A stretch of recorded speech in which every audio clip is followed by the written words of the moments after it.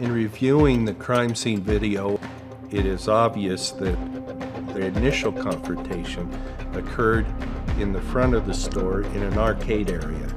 In a game area located at the south wall of the station, several video arcade machines.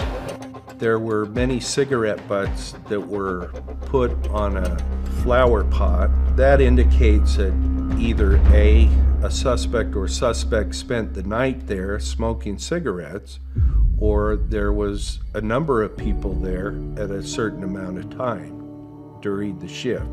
Brad Perry was sweeping the floor at the time he was attacked. Noted at the bottom cash register area are several bloody splotches.